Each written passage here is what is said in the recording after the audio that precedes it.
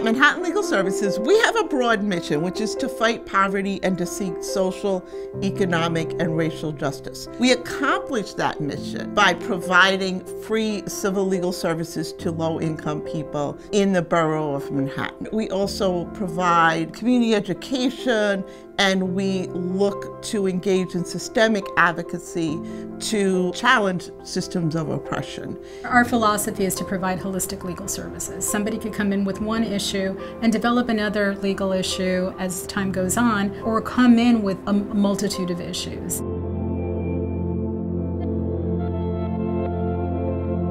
If my family was safe, I would not come to United States. My family was not safe. Even me, I was not safe.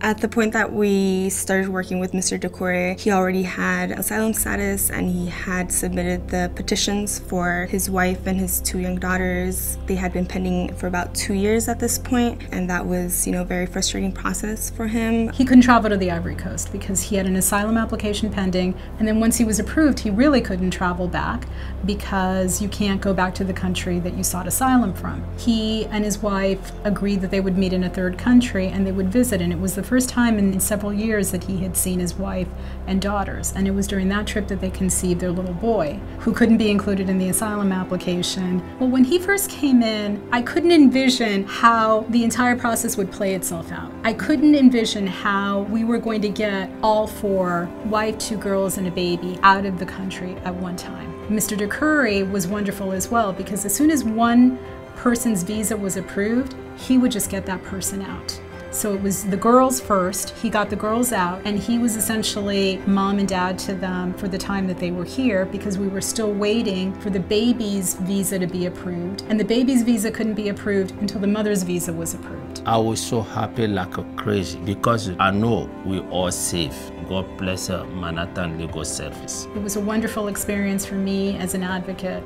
to help somebody that was so determined to reunite his family and to get them to a place where they could have a better life. Mr. Doucouré had approached me and told me that there were issues with his benefits because he is an asylee, he's entitled to public benefits, and so is his family. And I wasn't exactly sure how to help him, so I referred him to Denise Akron, who's our public benefits attorney. They were giving him a very small amount of public food stamps, which was like $30 when he should have been getting $500 a month. He needed that money to feed his family, even though he was working, it wasn't enough to cover it. And so we assisted him in making sure that he was able to get public assistance, which included food stamps, Medicaid, and shelter costs, which helped him pay for the shelter that he was currently living in. Thank you so much for Manhattan Legal Service. Thank you, Len, for everything she do for me and my family. Well, attorneys know how to navigate the system. A client may sort of have a sense of what they need to do, but they don't know exactly what to do. And we have access to other attorneys. So if we don't know the answer, we can find the answer from somebody else. A private individual can't do that. Access to the law and its entitlements can sometimes be